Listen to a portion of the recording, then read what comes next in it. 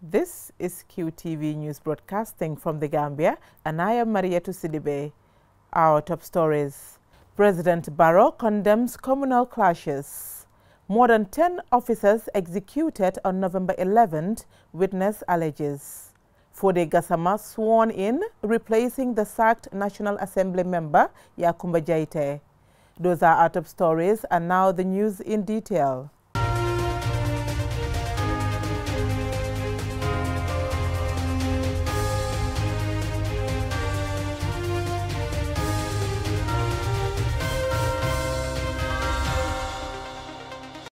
As reports of rising tensions and violence, allegedly over a land dispute, emerge from Kombo South between the communities of Gunjur and Berending, His Excellency the President expresses his concern. Jaina Basonko has more. President Barrow is advising both sides to exercise maximum restraint and calm. He equally calls on the two communities to allow local authorities and the deployed law enforcement agencies to execute their duties. The president urges people not to take the law into their own hands, especially on matters of land ownership. The government has instituted a land commission where all matters relating to land issues should be addressed. Testifying at the Truth, Reconciliation and Reparations Commission, a former warrant officer of the Gambia Armed Forces alleges more than 10 officers were executed on the morning of November 11, 1994. QTV's Ansumana Isonyasi is covering the TRRC proceedings, and he now reports. Appearing before commissioners of the Truth, Reconciliation and Reparations Commission, Warrant Officer Malang F.S. Kamara today gave his testimony on the November 11, 1994 incident in which more than a dozen officers of the Gambia Armed Forces were allegedly summarily executed at Yundum Barracks, Sifo and the Brikama firing range. The witness claimed that he was on duties at the communications unit of the Defense Headquarters on the night of 10th November 1994, further alleging he received a call from the then Council Chairman Yaya Jammeh, who instructed him to pass an order onto his superiors instructing them to gun down officers accused of plotting to overthrow the APRC Council if they appear at the Defense Headquarters. I think he gave names up to 8 people. Well, let me repeat the names that I have. Yeah. Lieutenant Dotfal, Lieutenant L.F. Jammeh, Sir Jackal, Lieutenant Bakari Mane, known as Nyancho, Lieutenant Bine Minte. So we're missing a few names. And Jibril Say, Lieutenant Basiru Barrow, very correct. Did the chairman mention his name? Yes, he mentioned his name. You also mentioned Sergeant E.M. Cisse. E.M. Cisse. Did the chairman mention his name? He mentioned his name as well. So when Chairman Jammeh mentioned these 8 names, what exactly did he say should be done about those 8 people? He said if these people should come to the headquarters, inform the guard commander, if these people should come to the headquarters and wanted to force themselves in, open fire on them. Further testifying, the witness accused former Council Vice Chairman Edward Singate of physically participating in the execution of officers arrested in connection to the November 11 foil coup and reportedly fired the shots that killed Sergeant Fafanyang and EMCC. Fafanyang was brought in to the anteroom where Edward was stood.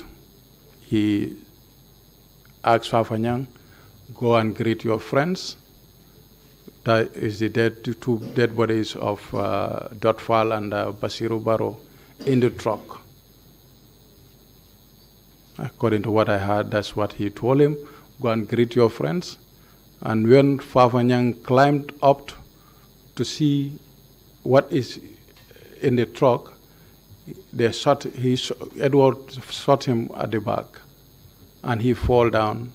Asked how he felt as a member of the Gambia Armed Forces, seeing fellow officers who were accused of plotting to overthrow the APRC junta being allegedly executed summarily without charge or tried before a court of law, the witness had this to say. I felt very bad, and definitely it was very wrong that people that you accuse have been plotted to overthrow or whatever they could have done wrong, they are arrested.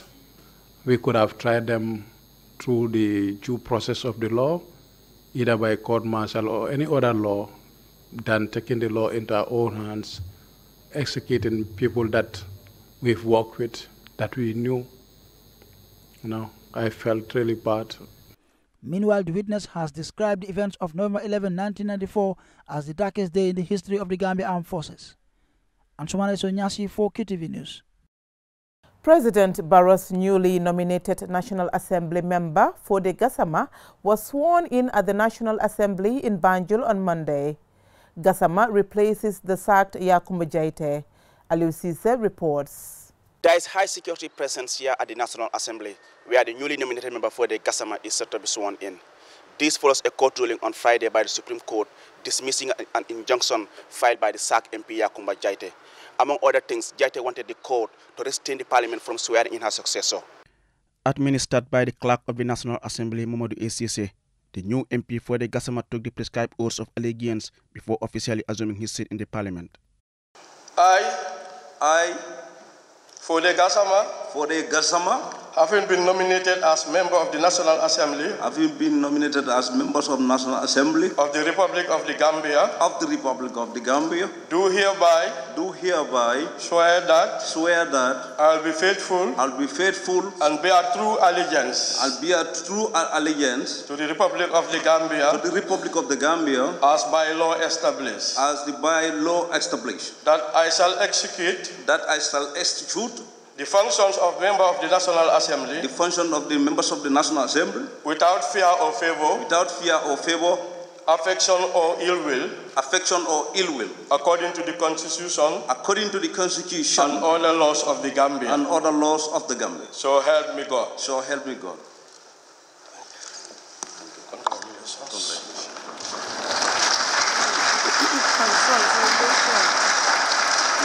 The ceremony marks the beginning of the first ordinary session of the National Assembly in the 2019 legislative year. It was attended by relatives, friends, and well-wishers of the new MP.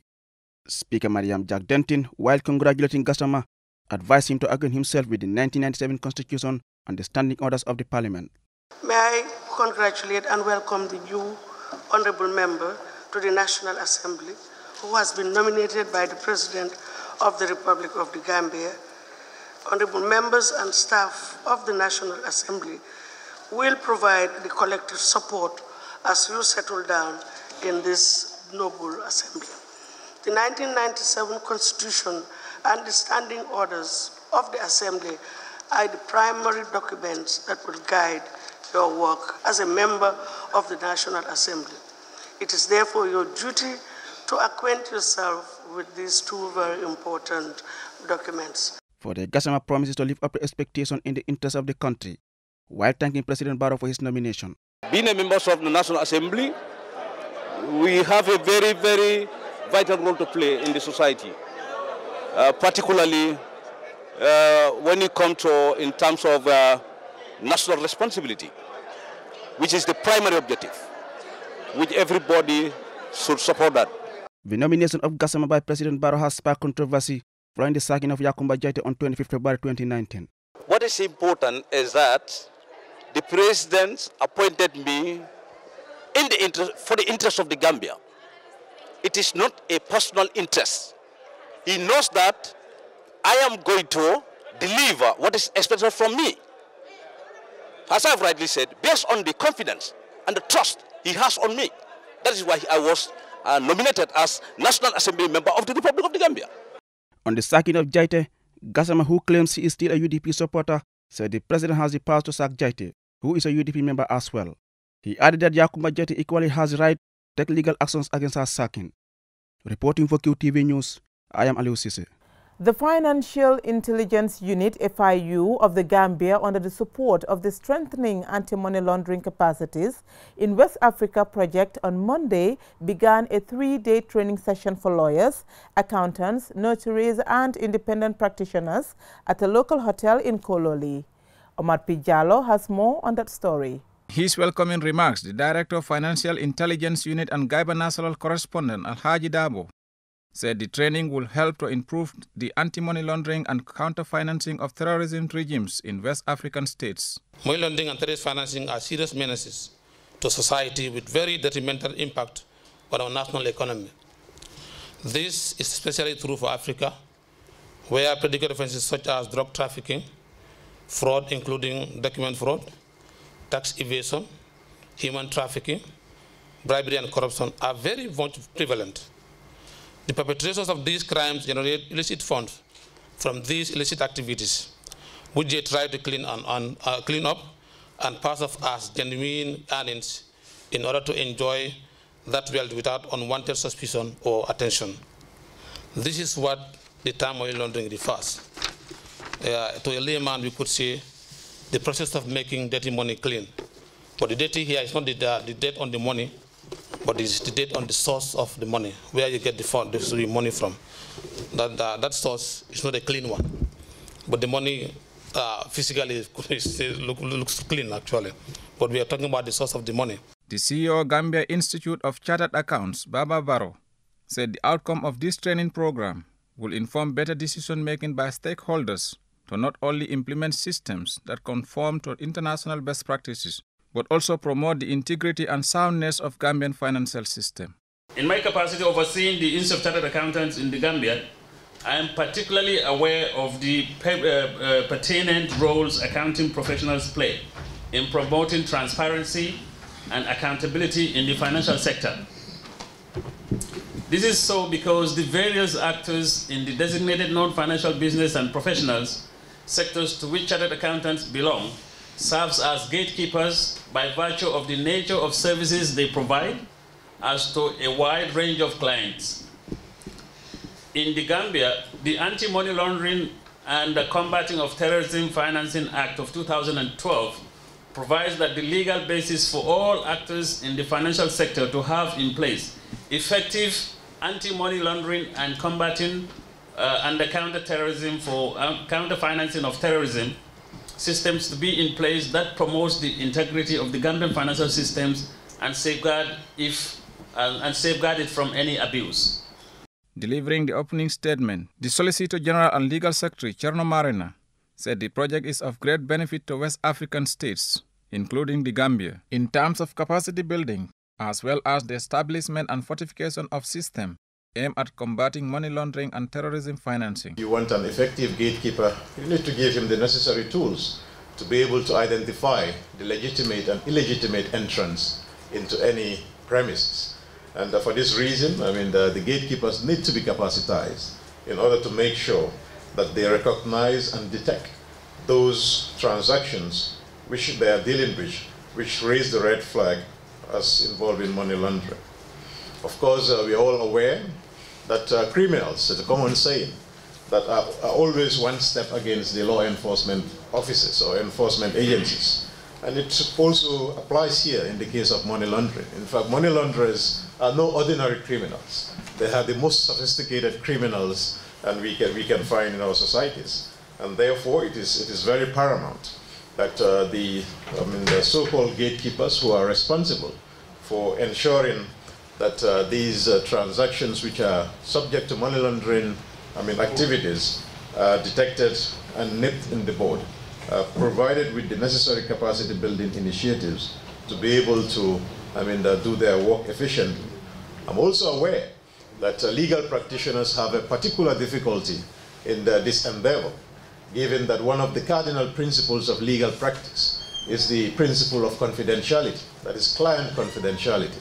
And therefore, these new requirements to report money laundering activities poses a very serious concern in the legal profession in terms of the balance between the confidentiality that legal practitioners owe to their clients and the responsibility that they owe to society at large in order to report money laundering activities.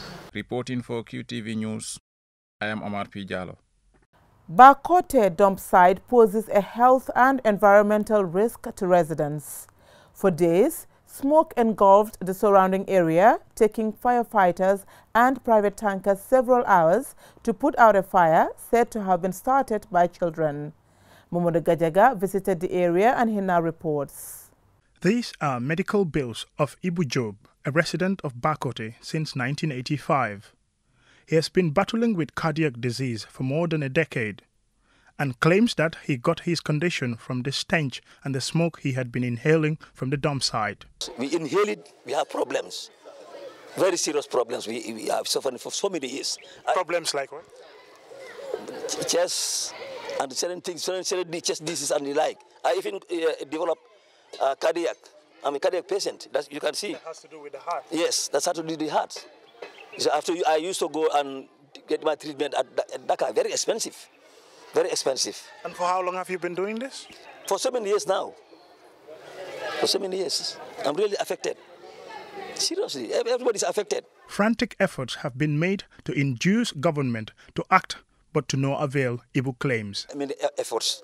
We mobilize here, people, our ladies, our young computer, everybody went to KMC, medical, everywhere to try to see how best they can help us, but nothing. And medically also, even people who have suffered from, let's say, illnesses like respiratory problems, the government don't come to your aid. No. It's your own problem. It's your own problem. This is your own problem. Nyima Jaju Sise, another resident, says inhaling the smoke is disturbing and expresses concern over the health of the children. To be honest, we are deeply affected by the foul smell coming from the dump site and poses a greater health risk to the children. We are urging the authorities to help us. Waste management has been a long-running problem in the Gambia. Lack of disposal or recycling facilities, as well as irregular waste collection, present formidable difficulties for people who live with the foul reality. And the municipality, which is responsible for collecting and disposing waste, lacks the material and human resources to combat the problem. This is an issue, we know about it, and we want to tell all residents that this year for sure, not long, you will see that we will resume house-to-house waste collection. This would ensure that people don't have to live with waste or throw it in the drains or in the wetlands. And then from there, our next target is to have processing, which is the issue of Bakote, to have it proper processing or to shut it down and move it where we can process the waste properly. But like I said, I am a mayor whose waste is his #1 priority. And this year for sure, the collection will be sorted, and inshallah the waste processing as well will make great strides to fixing that. But we've budgeted, like I said, to secure the perimeter fence to prevent these kinds of situations. And also we will be fixing some fire hydrants so the fire service don't have to go far to get resupplied with water. According to Mayor Bensouda, plans are underway to deal with waste through several means. It's been more than 3 decades. The government are trying to get a solution how to deal with this rubbish at this Bakote dump site. But until today, not much could be found about the solution. There has been efforts been put in place to get a recycling place or a recycling plant. Authorities are doing everything possible, but until then, people in this community will continue to live with the impact. Momodu Gajaga, QTV News. The French Teachers Association, in collaboration with the Ministry of Basic and Secondary Education on Monday, commenced Francophone celebrations with a week-long awareness campaign on the importance of the French language in our socio-economic development. Babakar C has that story. Grâce à elle encore, je suis respectée dans la société à plusieurs niveaux. Grâce à elle, j'ai des capacités de sauver la vie de quelqu'un. Grâce à elle, mon effort. The week-long event will see the participation of 10 schools in the upper basic and senior secondary schools within the Greater Banjul area and Region 2, who would be engaged in quiz, drama play, songs, cultural and recitation of poems.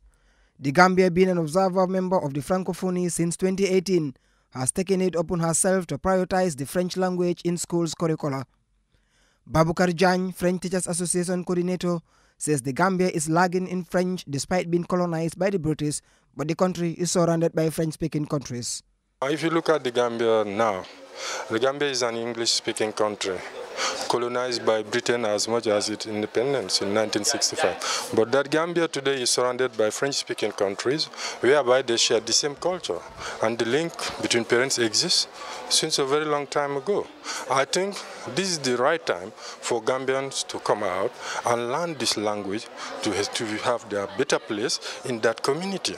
The world is a global village, and why not to learn French, do French, speak French, and be a doctor in the hospital? Do French, speak French, and be an engineer in the office, something like that. So I think that should be really the agenda for Gambians to come and learn this language for instance, an international appointment.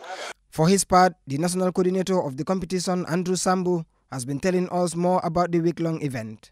Very proud to observe this thing because the Ministry of Basic and Secondary Education is taking the lead to celebrate this thing with the children so that every Gambian will know what is Francophonie. Francophonie is not only for the French people.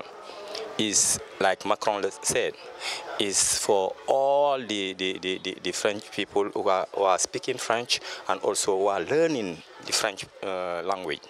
It's now for all of us. We need to learn the language and also benefit from the language. We are just trying to put a generalization of the language. We'll be maybe teaching the language from primary to the university is what we are looking for. We started with a piloting program, and now we are now generalizing in the junior school for all the children who are in grade 9, starting by from grade 7 to grade 9. When you reach grade 9, you must do the exam compulsory, not optional. Despite colonized by the British, the Gambia shares bilateral relations with a number of French-speaking countries within the sub-region and beyond, and thus taking French classes as part of school curriculum would help the future leaders to be equipped with the language for national and international use. Babukar C, QTV News. Before we end this bulletin, a recap of our main stories. Disturbing reports of rising tensions and violence between the communities of Gunjur and Berending linked to an alleged land dispute prompt expressions of concern from His Excellency, the President. Giving witness testimony at the TRRC, Warrant Officer Malang Kamara of the Gambia Armed Forces alleged that more than 10 officers were executed on November 11, 1994. President Barrow's newly nominated National Assembly member for the Gassama, replacing the sacked Yakuba Jaite, was sworn in at the National Assembly in Banjul on Monday. That's it for this news bulletin. Thank you for watching.